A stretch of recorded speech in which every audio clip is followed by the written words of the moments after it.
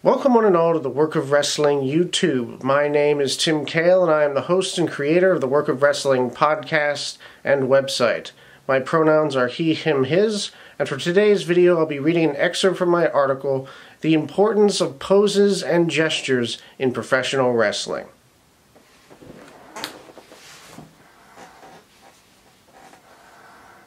If a pose is directed toward the crowd, then a gesture is directed toward an opponent. The crowd can perform this gesture too, in fact it often does, but within the context of the story being told in the wrestling ring, a gesture represents a symbolic exchange between the wrestlers, or communication about the status of a wrestler's position in the match. Think The Rock's "Just Bring It" hand motion, calling his opponent towards him. Think Roman Reigns cocking his forearm like a shotgun before delivering the Superman punch. These gestures come to represent some aspect of the character's makeup. In The Rock's case, he is confident, fearless, and charismatic. In Roman's case, he is strong, ready, and capable. Both gestures communicate a lot about the character's mental and emotional status.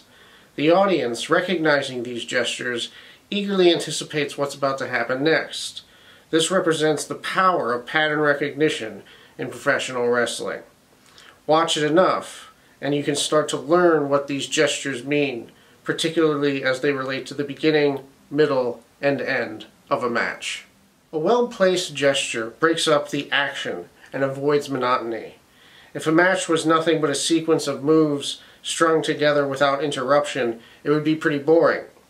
Poses and gestures allow for contrast in a match, for the performance to ebb and flow in a way that keeps it interesting and exciting.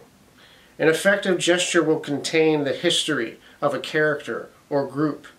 Take DX for example. From now until the end of time, Triple H and Shawn Michaels will be synonymous with the suck it gesture. And whenever this gesture is performed by a present-day wrestler, it's an homage to Triple H and Michaels.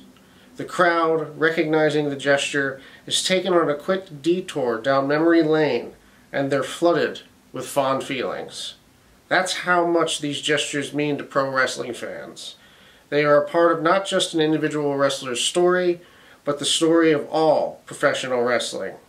These gestures hold within them every pop they ever elicited, and the immediate promise of the next.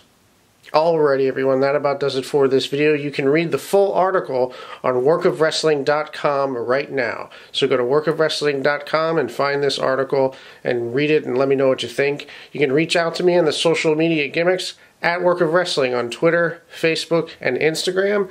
If you'd like to get one of my t-shirts and support me, you can get one just like this, Wrestling is Shakespeare, at prowrestlingtees.com/work of wrestling. You can also become a patron of my Patreon at patreon.com/workofwrestling. Remember to give this video a like and share it with all your pro wrestling friends.